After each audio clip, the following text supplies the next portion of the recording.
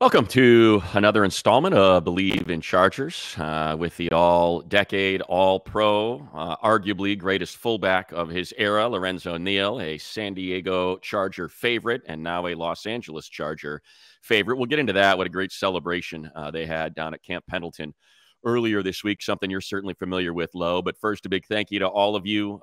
We appreciate you subscribing, sharing, commenting, reviewing. If you can do that little extra bit, it helps us a lot. The comments help push the pod. The reviews help push the pod into the way these algorithms work and spread the word about what we're doing here, as we're still relatively new. So thank you, all of you. And remember, Bleav TV is on around the airports. You might see our ugly mugs as the last thing before you hop into the tin can and start cruising at 38,000 feet. But it's been a pleasure so far, Lo, as the offseason continues. And this week is our last bit of action. Next week will be our final reaction pod to kind of what's going on the field before these guys take their 6 weeks, and something certainly that you can speak to about how great, you do the mandatory minicamp, and then you end up with 6-7 weeks to just clear your mind, be with your families before it really gets rolling. No question, Money. I absolutely love that 6 to 7 week period where it's dead time, because I would come in and you're like, okay, you look good at the last OTAs and the last training camp, but I'm going to tell you right now, me, Money, you remember those days when I came into camp, it was another 10 pounds of shredded. They were like, what did you do in 6 weeks? How did you do that? My body fat would go from like friggin' 16 or 15 down to like the 10 or 9. I mean, it was absolutely, that was the time, that 6 weeks, I made so many gains. I started working 2 and 3 times a day, getting back to Fresno State and wrestling. I think that offseason, that 6 weeks, yes, you can still relax. Yes, you can, but you have to relax, but still be working. And I think that for me, that's when I made my biggest gains, those 6 weeks. Now, wait a minute. You just said something there. You said you would go back to Fresno State and wrestle. Yes. So you're wrestling Division I athletes, Central California, strong as ox farm dudes. And so that's one side of it, right? These dudes have been training to wrestle. Then you're gonna hop on the mat, put on your headgear, your singlet, and you're gonna get in there. Absolutely. But then the flip side of that is they're like, "What the hell is this? I gotta get on a mat with Lorenzo Neal out of your freaking mind." I'm gonna roll with my 19-year-old that has not built any man strength yet. Who are you? Who are you? Who are you wrestling and what weight class? Walk us through this. You're like, whoa, you confused me there. Whoa, no, it's interesting because Dennis DeLito was a wrestling coach, and in summertime, I would just go over to the wrestling room. I say, hey, get a couple guys and roll around, stand up, takedowns, working on the defensive positions, and it just helped my motion, range of motion, flexibility. And the guys would take it easy. It was just drilling, getting in some tough situations, getting your body. Think about football. How many times you've seen guys get in so crazy positions you think they're going to break a leg, and all of a sudden you see them come out of it. That's what it was with fullback. I was in some crazy positions.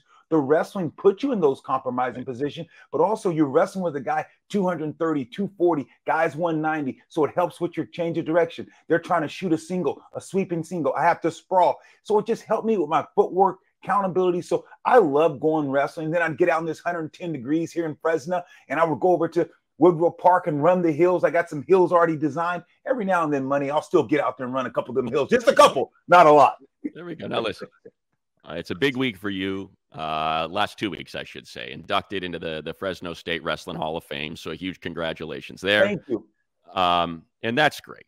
And you were an exceptional wrestler, a champion wrestler. I have humility, but every now and then I like to puff my chest out. I would like to point out, while those accomplishments are many and appreciated, in sixth grade, yes, I happened to wrestle the Hammond, Indiana, 70 pounds and under weight class, and was able to make it to the finals, in which I was, I believe the match lasted somewhere between 6 and 8 seconds, and when I was pinned immediately by my opponent from Spone. Now, mind you, I'm in 6th grade. My coach told me that's the most disappointing effort I've ever seen on a wrestling match. Wait a minute. He can't tell you that. You're in the 6th grade. You're a wrestling coach. You made it to the finals, Money. He cannot tell you that's disappointing. Yeah. It gets better. It gets better. I am, however, what is it? What is this, sixth grader? You're 11? I don't know. Yeah, yeah. I was, when we did the weigh-in, again, I'm 70 pounds and under. So imagine what I look like Oh already, yeah. A string bean. in my tidy whities on Yes. the scale. I'm at 71 pounds the 2 days before the weigh-in. And he freaks out because there's nobody on the team that's remotely as small as I am. I am the 70 pounds and under category. He wants the title. That, you know how it goes at these meets, right? Sure. He sends me home with an empty gallon of milk and a bag of lemons. And he says, you are going to sit in front of the TV tonight and you are going to squeeze these lemons into your mouth and you are going to spit. No. And you're going to fill up this gallon of jug the night before I had to weigh in. So I had to do that to get down. My grandma's like, what are you doing? I was like, I got to make weight, Gram. Coach down on me. Money, this is great. You never told me this story. So you're trying to cut weight. You're spitting, chewing the lemons. Oh, yeah. I've been there. I've been there, Money. I've been there. I made weight. I clocked in at 69 pounds. Didn't have to take the underwear off. Was able still to clock in at 69. I go to wrestle. And honest, like, if I'm being honest, I think the match might have taken 35 seconds. Do you think that you dehydrated because you were starving? Do you think that had something? No. Oh God, no. He was better than me, Lo. I was very loud and swaying. I was a little bit, taller and lankier, and he was just a little fire hydrant. Guy might have been like 4'5", and just stocky. And I kind of went in. I got my hand in the armpit there, and the hand on the head, and I was trying to, and he just shot me low, scooped me up, and that was that. Boom. Pancakes. It's the most disappointing effort I've ever seen on a wrestling match, son. Go take a seat. But it was in the but Matt, it was, to your credit, it was in the finals. Yeah, it was in the final. So you got to realize this guy, he wasn't like it was just the first match. You got stuck. You're not a fish. You made it to the finals, Money. You made it to the finals. Be proud. Be proud. I appreciate that. Again, that was way too long of a story for the pod, because your sporting career is considerably more impressive. So let's get back to that, because it is. Not everybody goes home and does that, Lo. Not everyone is. Am I right? Like, what percentage of guys go for 6 weeks and don't do anything? What is the expectation from the coaching staff what are these guys supposed to do? And what will the majority of them do over these next 6 weeks? I'll tell you what, a lot of these guys will work. There's not a lot of, one guy, there's a couple guys, everybody might take a 4-day vacation, but on their vacation, they're working. They're at the beach, they're working. Guys understand the importance. They understand what's coming up. And yes, you still can go friggin' the Bahamas and go on a vacation, drink a couple of Mai Tais, but you still can work out. So coach wants them to get away from football. I get that part of it. But these guys, you have to work out. You can't take 2 and 3 weeks off and say, I'm just going to wait the training camp. Those days are over. That's a long time. Yesterday, years. You have this off season, this 6 weeks. It's very important, because you think about it, the first day or the second day, you're in pads. You'd be a fool not to go out and say, look, I'm not going to work out. I'm going to just wait these 6 weeks and come back in and lose everything that you had. So this is a time that a lot of guys that go see the strength coach will give them a 6-week program that they can follow. And a lot of guys just do extra. They go out there, they're playing hoop, they're playing basketball, they're running on their own. Some guys are still meeting at the facility or other places at school. I imagine Justin's still going to meet with some of the receivers, get some extra work in, because this is what it takes to be a leader. This is what it takes to go ahead and say, we want to be a championship type of team. So I think, yes, Harbaugh's telling them, hey, guys, take some time off. Go be with your family. I understand that. But when he says take time off, it's away from the facility. It's away from the coaching staff. But it's not away from being prepared to play a tough season this year. So, Lo, this mandatory minicamp, 100% participation. All the guys that were gone, Gus Edwards, Will Dissly, J.K. Dobbins. I think we had 5 missing, no more. 100% participation for mandatory minicamp. Just going through your career, the different coaches you played for, the different places you played, is that normal? Does that signal something? Was it different for disciplinarian coaches like Marty Schottenheimer? Like, how did it all sort of shake out over the course of your career? Yeah, it's interesting that you talk about OTAs and you say how important is it for the team and the bonding and all those different things. You know what? I don't know. I know when you have a good team, it's pretty good. If you have a bad team, you tell me, because I've been on some pretty good teams and I've been on some pretty bad teams. Let's start with a guy by the name of Playoffs. You know who that is? Jim Moore. Jim Moore with the Saints, we had OTAs. Guys still would, show up. You'd have during your 100% or 100% participation because Jim Moore is that type of guy, in your face, a tough coach, and we still went 2-15, 2-14. So money. So I don't know if it comes down to X's and O's, and it comes down to players. I had another coach that was really tough, Bill Parcells with the Jets. He wanted guys at OTAs, very, very important. And you knew that it was very, you're very meticulous. You want to make sure that the guys are going through everything. It's, that there's a different type of tone at OTAs. I think, he was a great coach when I'm talking about Bill Parcells. The organization was different than the Saints. The Saints, yes, you had a tough coach, but at the same sense, you saw the different things starting to slip through.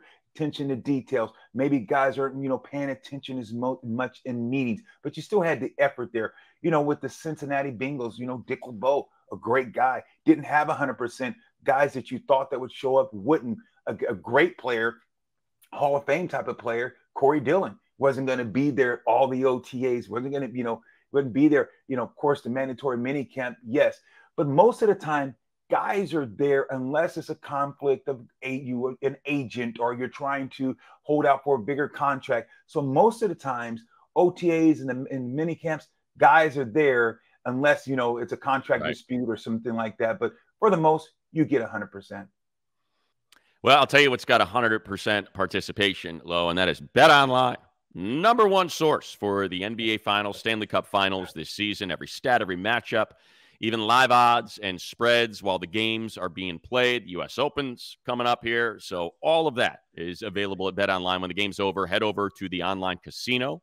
You can get in on a game of blackjack or poker, unwind with one of the over 150 slots games as well. So get to the website today, get in on the action. Use the promo code Bleav, BLEAV. Again, that is BLEAV. It's a 50% welcome bonus on your first deposit. So take advantage of that. Bet online. The game starts here. I got no problem, celebrating and having people say, oh, come on, you work for the Chargers. So, of course, you're going to celebrate them a ton. But they went to Camp Pendleton, and it looked fantastic. About 5,000 people out, military families. That's awesome. Jim Harbaugh was the last guy signing autographs. Justin Herbert was signing autographs for over an hour. The guys allowed all the people to come on the field. Nick Hardwick was obviously a very popular guy. Coach Hardwick now of the offensive line was out there, taking a lot of photos with all those people down there. And unfortunately, because of COVID, they stopped going that first day of mandatory minicamp like they have for so many years. And I think it's just worth kind of pointing out that it's great to have that tradition back and that connection with that particular group of people. And you hear the message that Coach Harbaugh shared with them. And look, you don't have to do it. It's getting on a bus and sitting on a bus for an hour and getting down to Camp Pendleton on the 5 South. Not the easiest drag, especially in drive time traffic. But tip of the cap to Coach and to the Chargers for making sure they got back to doing that, because it is an awesome tradition. Man, Money, we could do a whole show on that. I mean, being able to go on the aircraft carriers when you're there with the Chargers, being able to go to Camp Pendleton, and just to show that, hey, we're a part of this community. What you guys do, we're grown men playing a kid's game, getting a king's ransom. We can play this game and we can quit. We can walk off the field. We can retire. We do those things. We play a game. They're playing life. They're putting their life on the line to protect us in this country. And for Coach Harbaugh to say, look, I'm going to go back to Camp Pendleton. And also in that community, the Chargers were ripped out of, San Diego was unfortunate, but things happen. But to say, no, I'm going to go back and say, we're not forgetting you. No man left behind. To go to Camp Pendleton, to have that practice there. And I love Marty Schottenheimer would love to go there and be engaged in the military, be around these people. This is an awesome, awesome, awesome step for the Chargers and Harbaugh, getting back to that community, especially with the military. It's kudos to this organization, kudos to Harbaugh, kudos to this program that's saying, look, let's go to Camp Pendleton, let's do a practice, let's go sign autographs, let's freaking get on this bus for an hour and a half, whatever it is. Let's go help make this place better off. And I love it. Yeah. And it was, and it gave us, selfishly, the media, an opportunity for more media, kind of Q&A and pressers. And it was Harbaugh yesterday. So we're going to get all the big names this week. Derwin, Justin Herbert, Joey Bosa, Khalil Mack, Jim Harbaugh, basically the 5 that you would want to hear from before they break for training camp. So we're going to get all those this week. It was Coach Harbaugh yesterday, and it started with effusive praise. And I think this goes back to the conversation we were having a little bit earlier, a couple of weeks ago, Lo, that, there's only one guy in a gold jersey. The other quarterbacks are wearing the same shade as the offense, white, but Herbert is in gold. And I think, more of what Coach Harbaugh is trying to do in this relationship and in this sort of leadership role that he wants to see Justin, how he wants Justin maybe to perform in that particular facet of being the quarterback of this team. I don't think there's any question. There's a reason why the majority of his presser was all about how impressed he is with Justin, how he's been fully committed, that he's in the facility every single day, that he just absolutely nailed the conditioning test and was arguably the best conditioned athlete out there, and what that means for a team, going into a season. I think he was talking to Jim Hill, someone really well, legend here, the longest tenured sports anchor in Los Angeles, 30 plus years now for Jim Hill. And he told him, he's like, I wish I would trade any one of my genes for any one of his genes. Everything that he can do is better than anything I can do. And I think there's a method to what he's doing and why there is so much of this for Justin Herbert from Coach Harbaugh, and sort of, setting the stage for what his expectations are going to be, on the 2024 campaign. No question. I think what a lot of people don't realize, Money, and what Harbaugh is saying is, hey, look, this guy's big as an ox. He could play tight end. He could play defensive end. Yeah. Of course, he can't play defensive end, but maybe tight end he could play because his athletic ability. And you have guys like, the Phillip Rivers, Big Dan Marino, all these guys, great quarterbacks, right? But if athletically, can they go out and Phillip Rivers go out and run with the DBs? Can they go out and do those things? It's like, hey, you can still lead. You're still the leader. It's nothing wrong. You're still a leader. You still have a presence. But you have a quarterback that can compete with these DBs, the receivers, running back, that can run with them, that is great, just as good as condition, if not better. Harbaugh's talking about he's leading. Guys are trying to. So not just do you have a leader that it can go out and have gravitas and demand respect and get guys lined up and throw the ball up country mile, do all those things. But guess what, though? I'm going to go run a 100-yard dash. I'm going to go run my drills with you. I'm getting ready to go run these 300s. And guess what? I'm going to compete with you. I'm going to push you. And if you're not careful, I'm going to beat you and destroy you. So what does that do for other guys that are like, man, this is the quarterback outworking me. This is the quarterback that can run these wind sprints better than me. I'm telling you, when you have a guy that can not just talk the talk, but walk the walk, and not that other quarterbacks can't, they don't have the athletic ability. They probably don't. But to be able to do it and push guys, trust me, guys even respect and look at that as just a little bit different. And that's what's great about this Herbert kid, that he actually has athletic ability to push guys around him to say, guess what? I'm going to compete. I'm going to kick your ass. Yeah, and I think it's something that Troy Dye said in his presser. They were teammates at Oregon. He was asked about Herbert, the leader at Oregon, and it was very similar to what was described of him coming into the league. Some people took it as a little negative.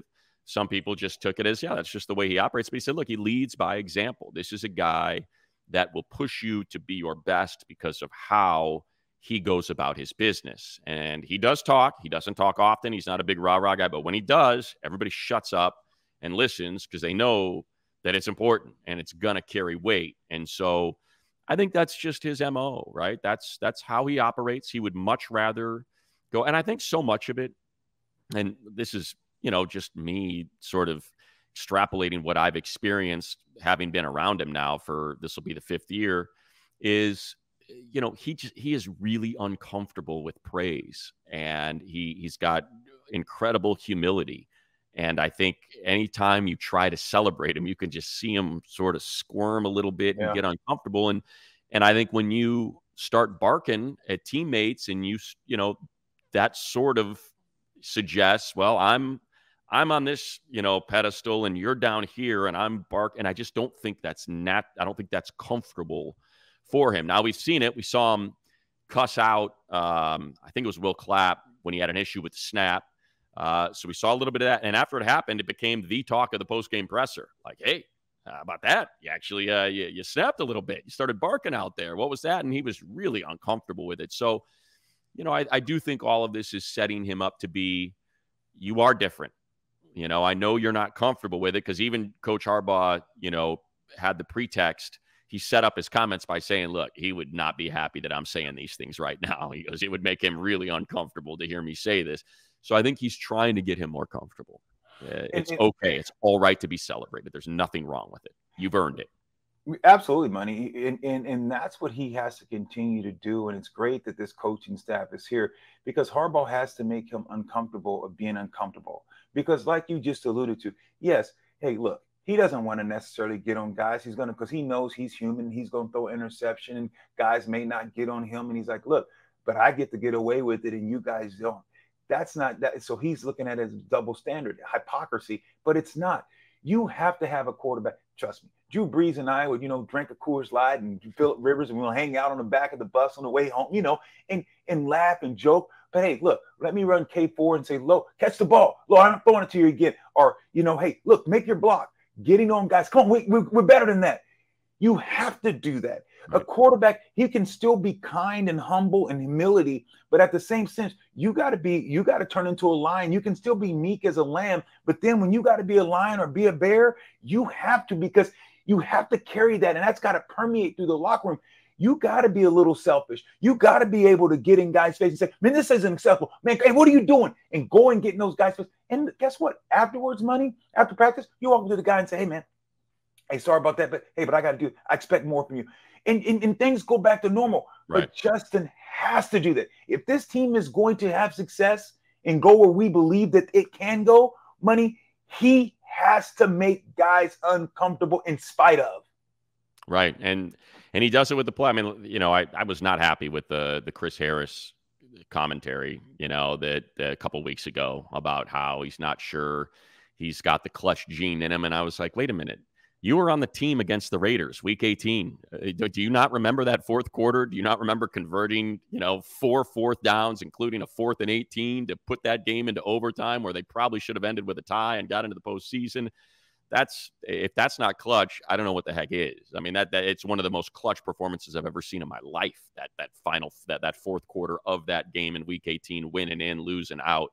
Now, ultimately, they lost. I don't think that was necessarily on Justin. It was perhaps the management of the game that got the best of them in that contest. But, that he's got that part of it. Like, there's no doubt that he's got the whole competition and fight till the end and fight for every last inch, in him. It's the vocal part of it that I think Coach Harbaugh is trying to bring out. Let's shift a little bit here, Lo, to the offensive line. You know how important it is. I mean, heck, Coach has told us all off season how important it is. And he did share yesterday that it looks like they've got their first group. He says the first group has separated, and it is Trey. Trey Pipkin's going to kick inside from right tackle to right guard. So left to right, it's going to be Rashawn Slater, first-round pick. Zion Johnson, first-round pick. Bradley Bozeman, who's been a starter in this league for a number of years, both Baltimore and Carolina, and he is huge for being a center. You're talking about a guy that's 6'6", 325 pounds. So they've got a gigantic center. Trey, who is 6'5", 320 pounds, is your right guard. And we obviously know Joe Alt's one of the biggest humans, one of the largest humans in the NFL already at right tackle. So that's their group, and Harbaugh did not mince words. He said, I believe we can be one of the best, if not the best, offensive line in the league. That is what his expectations are. So he's already put it on those guys. Wow. And when you do that, that's to say, guys, what are we going to do about it? Because just because a coach, someone wanted me, you remember the famous line by Denny Green, you want to crown him? Crown him. Yeah. This is Harbaugh saying, look, I'm crowning you, but now what are you going to do? But there's the messages that he's sending, Money, and I think you and I would agree. I love it. I love what he's doing because he's putting the onus on guys. He's saying, I believe. You listen to him, he said, hey, look, we're there. I love the way we're going. I think we got expectations is high. We're setting the bar high. So now he's putting it on these guys. What are you guys going to do for these next 6 weeks to say that make we able to crown you? What are we going to do now to put the hay in the barn? We understand that this is the potential. Now, what are you going to do to make it become reality? That's what he's doing. You've been talking about it all year long, Money. Last year, the year before, it's like Derwin James.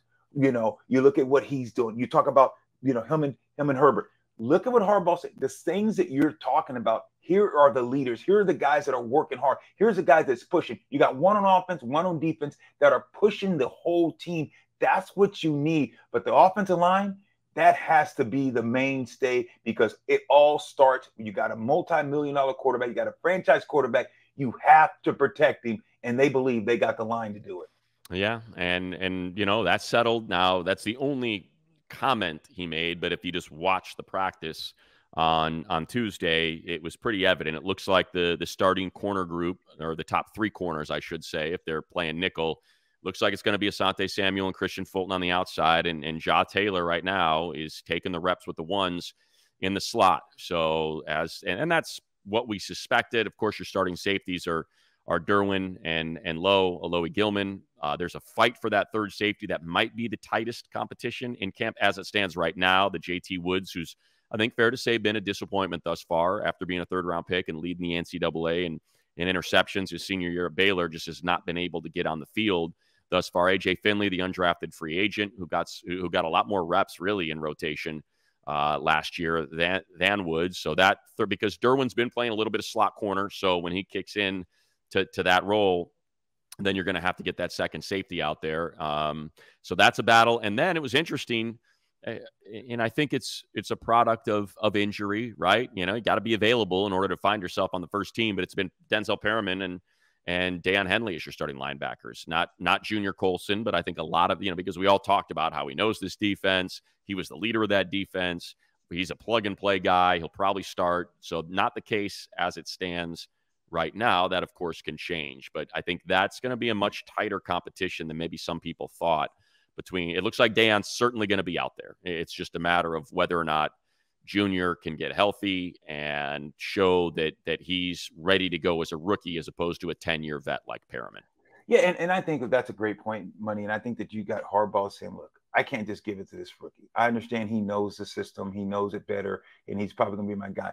But now you slide him in. You say, look, you start the veteran guys, and it's going to take time for him to move in there. But like you said, doing training camp, and Harbaugh alluded to that. He goes, look, some of these things are obvious who's going to be our starter. Right. And he goes, but some of these things we can't determine until we put on the pads, until we put on the big pads and we start cracking some leather. And that's when you separate a lot of people. Because I've seen guys go out there, and you've seen it, Money. You've been around this game a long time. You've seen guys built like Tarzan and play like Jane. You put the lights on and you put the cameras on and you say put the pads on, and guys are running for cover. So you get exposed when you put those pads on. You start popping a little bit of leather, and someone says, okay, let's get downhill and let's see what you're working with. Oh, let me try to get out of the way. That's what I like. I like when you say, show me what you're working with, baby. Put them pads on and let's make some noise. And that's just speaking to the Trey Pipkins thing, that's when we're really going to find out. There's no pads on right now, but once you get the pads on, find out whether or not Trey is comfortable playing inside and playing guard as opposed to tackle. And like you said, you put the pads on. I'm excited to see Deion Henley with pads on. I wish we would have seen him more last year. He was dealing with a hammy, but for whatever reason, just could not crack that rotation. The linebacking level is going to be exciting. It was a weakness, I thought, last year, even with all the experience of Eric Kendricks and Kenneth Murray. I thought that particular position group let down more than it delivered. I'm excited to see the shakeup there. Just a couple quick things to get through here. Wide receivers always going, let's just go to, the Rams announced that they're going to have joint practices with the Chargers, 2 days of joint practices, or 2 sessions of joint practices with the Chargers. So that's been settled. We got that from Sean McVay. So we'll kind of figure out, you got 5 teams here in Southern California that are practicing: the Saints, the Raiders, the Chargers, the Rams, and the Cowboys. You got plenty of teams you can have joint practices with without having anybody to fly out here, needing to fly out here without them having to go anywhere as it stands right now. Don't know how Jim Harbaugh wants to do that. Maybe he wants to take the team on the road for 3-4 days and just kind of get them settled into some sort of road schedule, away from home, being around each other. Don't know, but as it stands right now, we know that they are going to play the Rams a little bit in some joint practices.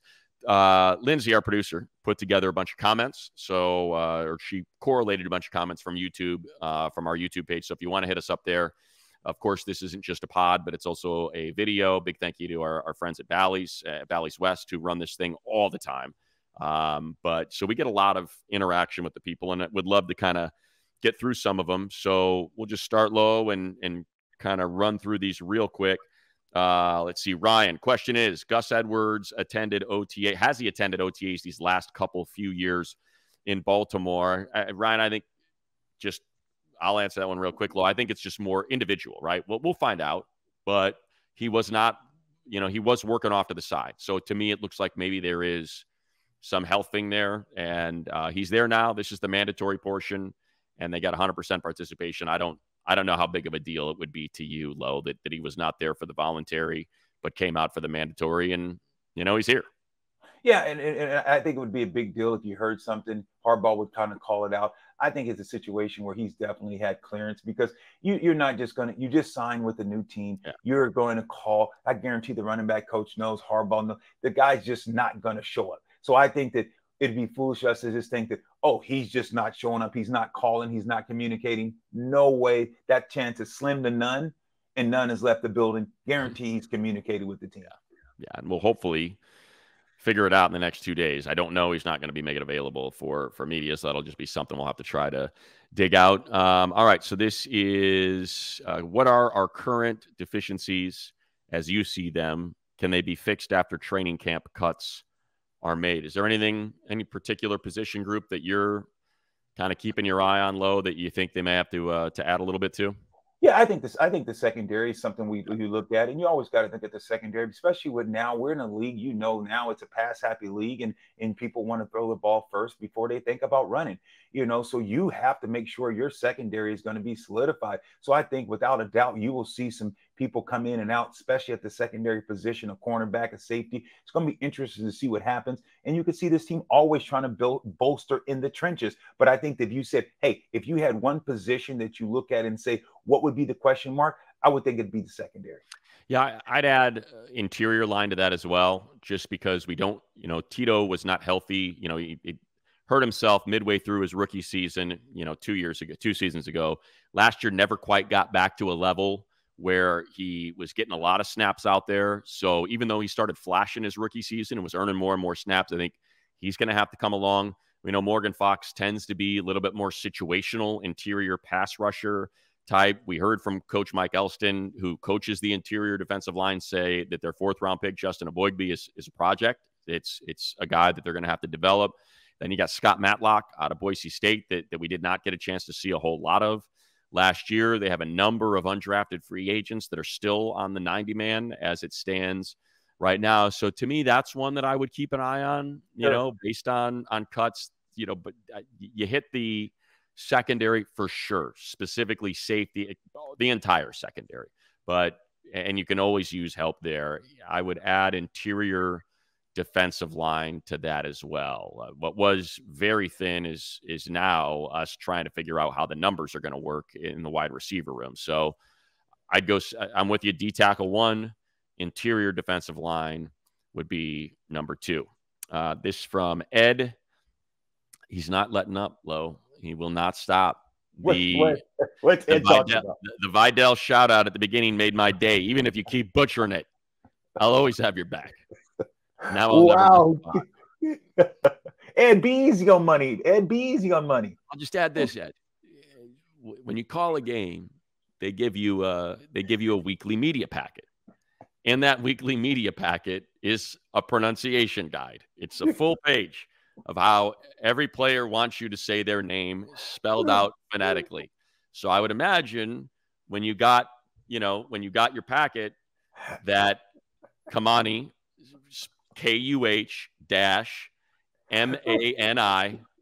and then the next word for VIDAL, which you think is Vidal, says capitals, all capitals, VYE, Vi dash small DELL. That's probably what it says, which is why every one of these play-by-play guys is saying Vidal instead of money.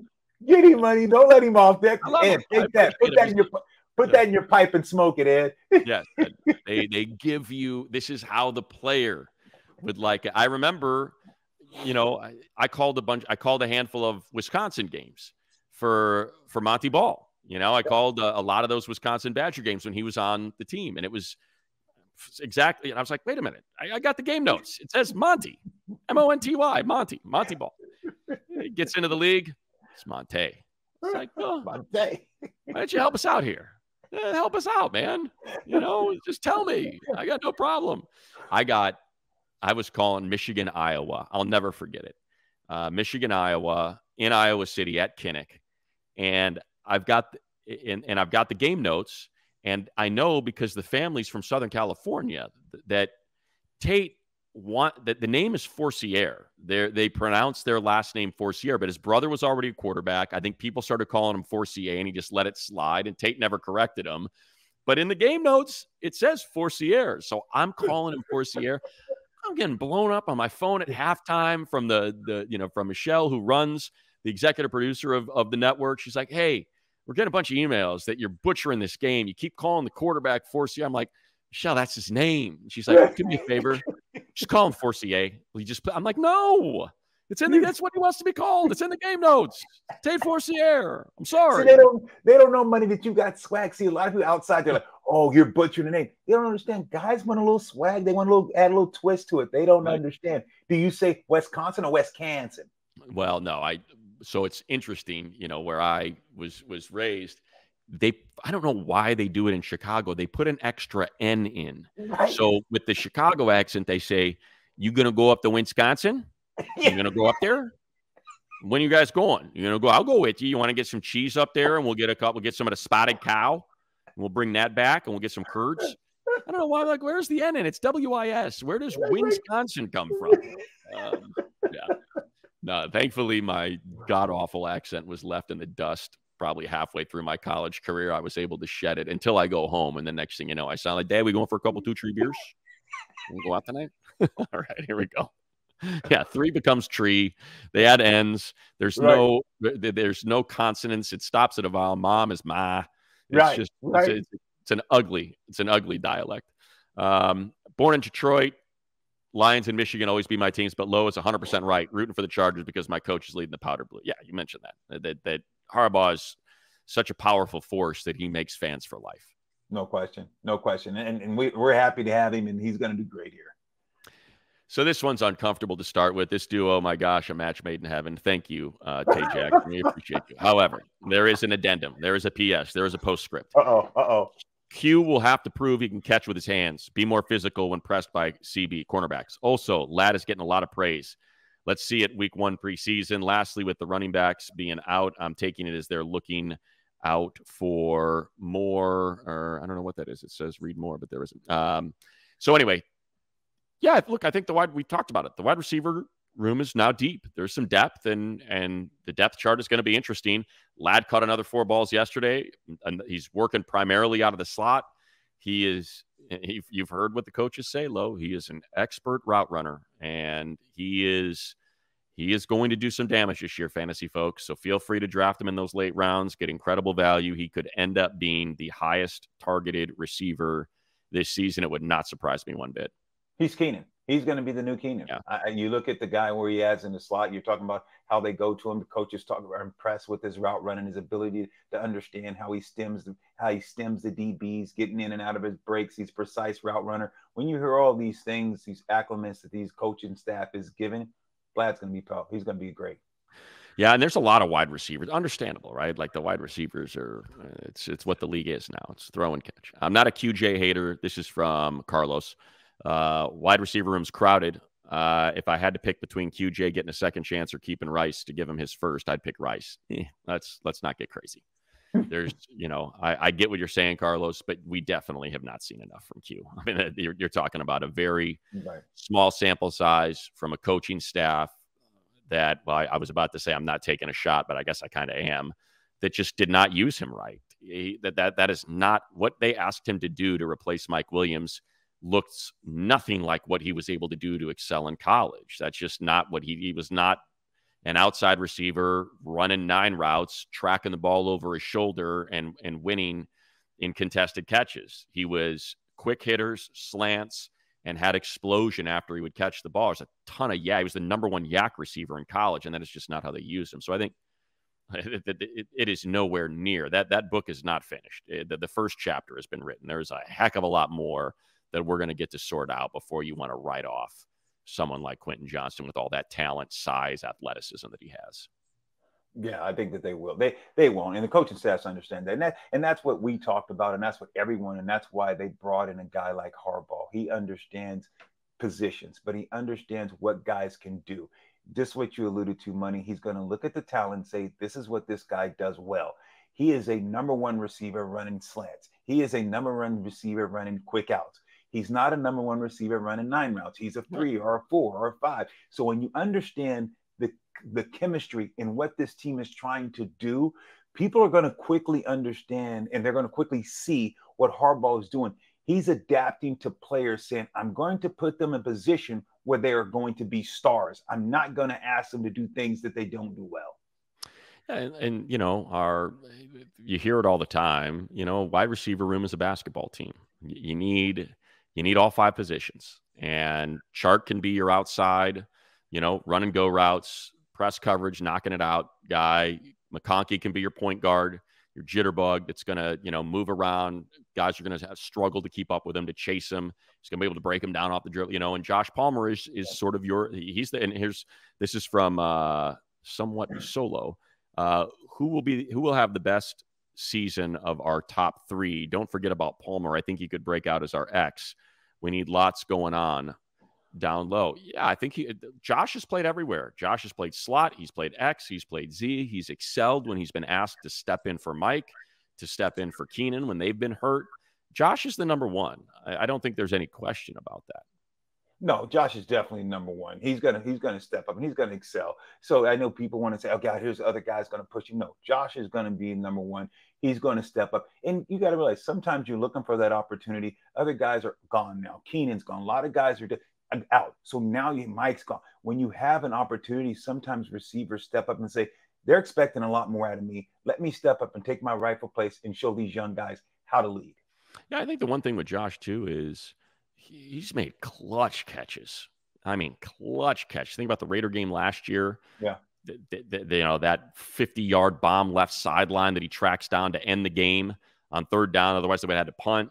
And game was starting to get away from a little bit there at the start of the season. So, yeah, like he's clutch. He's big. He's bigger than you think. He's a legitimate 6'3", and he can play all 3 spots very easily. He's going to be on the field it's just health. Health has dogged him. And if he can get over that, he's going to have a big season going into a contract year, which is going to be great for the Chargers. It works either way.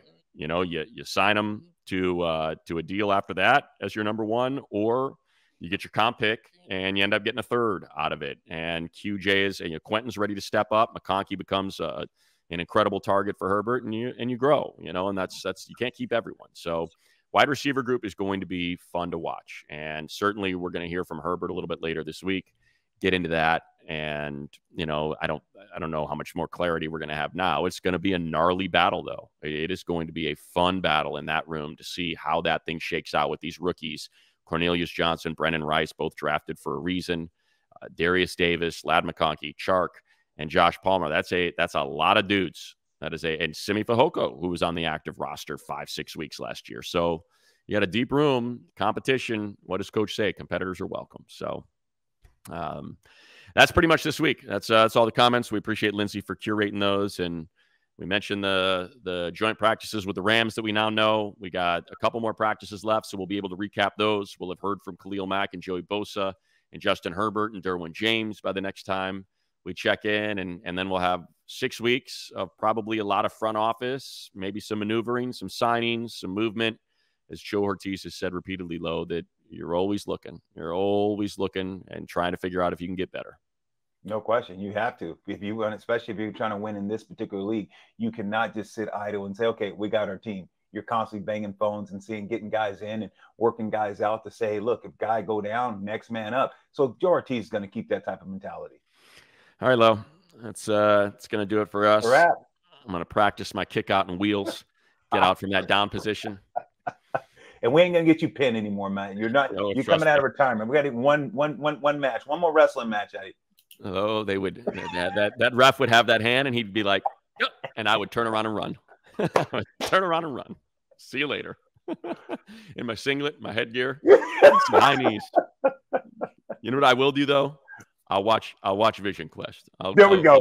Great I'll watch movie. Vision Quest. It's one of my Great one of my movie. top 5 favorites of all time. Oh, it's legendary. It's timeless. Loudon Swain, shoot, the best. Shoot. Yeah. See, you can go out. You can see there it is, Lo. You're the guy with the railroad tie on your shoulder, walking the bleachers. I'm the guy studying biology in the kitchen with a red velvet jacket on, bleeding from my nose because of an iron deficiency, because I'm not cut out for this.